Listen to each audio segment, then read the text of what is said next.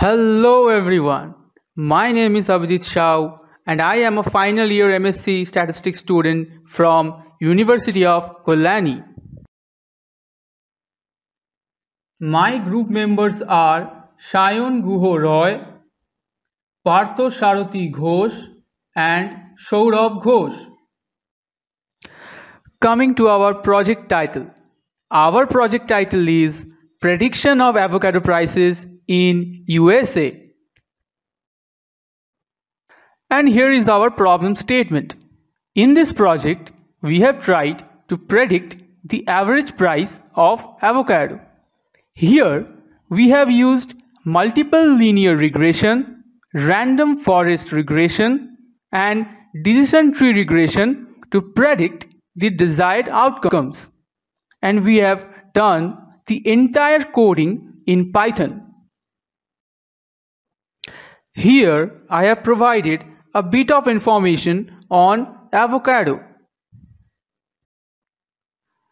Our data has been taken from Kaggle and our data contains 13 variables and 18,249 rows.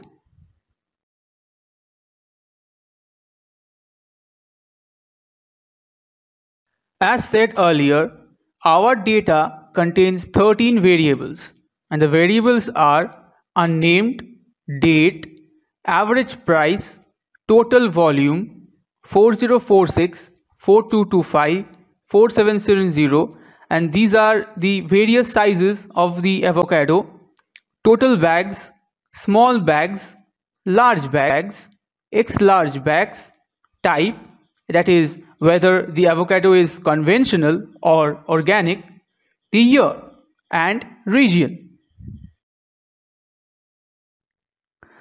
Now since the unnamed column was not meaningful, we have eliminated the unnamed column and the variable date has been splitted into two more columns. One column is day and the other column is the month. Now here is a table about information on all the variables in our data. Now luckily, we didn't have any missing values in our data. As said earlier, the coding has been done in Python 3.7.7.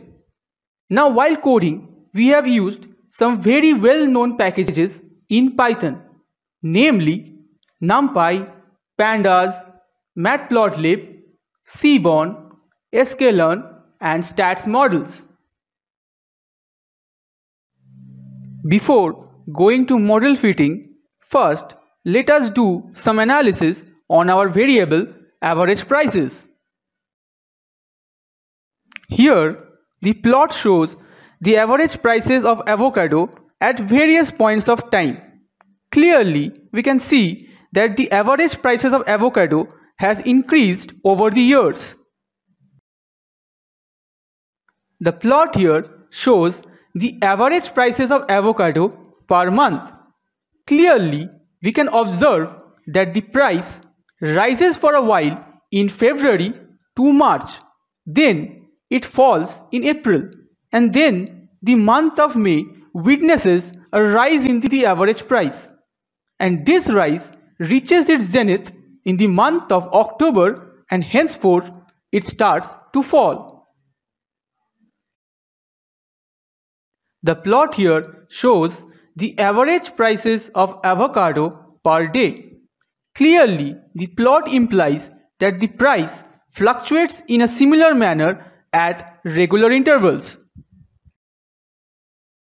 The bar plot shows the average prices of avocado at various regions in a descending order.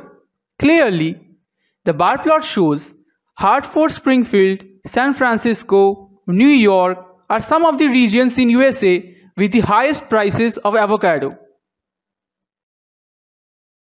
The figure here is the histogram for average prices of avocado. Clearly, the histogram shows that the distribution of average prices is somewhat positively skewed. The figure here shows the factor plot of average prices. A factor plot is simply the same plot generated for different response and factor variables and arranged on a single page. The colorful plot here is a heat map comprising the values of correlation coefficient between the features of our study. The lower the value, the deeper is the color blue, and higher the value, the deeper the color red. Clearly, from the plot, we can say that the average price is not correlated with any of the variables. The table here shows the variance inflation factor for each variable in our data. The plot here shows the box plot of all the variables in our data. Clearly, the box plot indicates that all the variables in our data contains outliers. So before we go on to model fitting, we need to take care of these outliers. As we have seen from our box plot that our data contains outliers. So we need to take care of these outliers. So instead of eliminating the outliers, we have replaced the outliers higher than the upper whisker by the value of the upper whisker and the outliers lower than the lower whisker by the value of the lower whisker. So now from this box plot, we can clearly say that our data is free from outliers, and it is expected that we will achieve higher accuracy with it.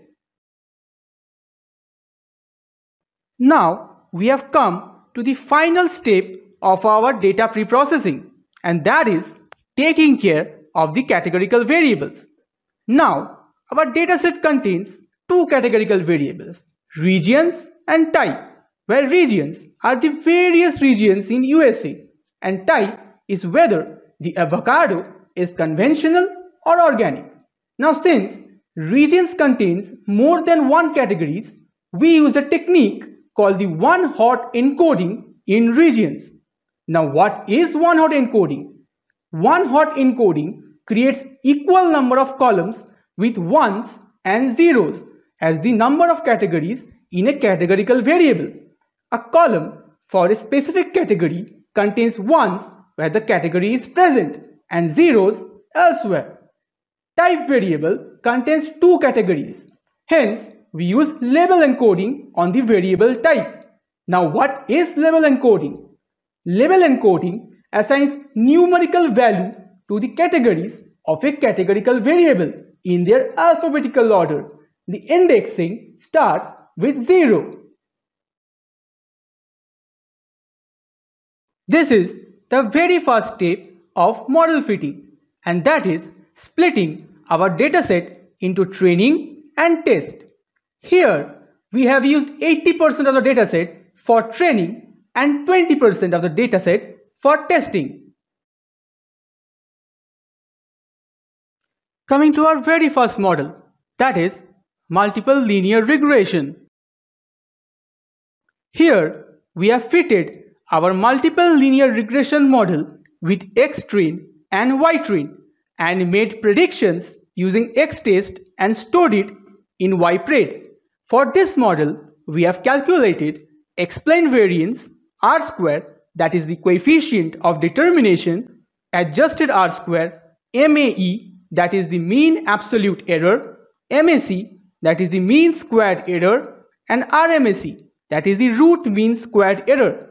And this is the procedure we have followed for each and every models.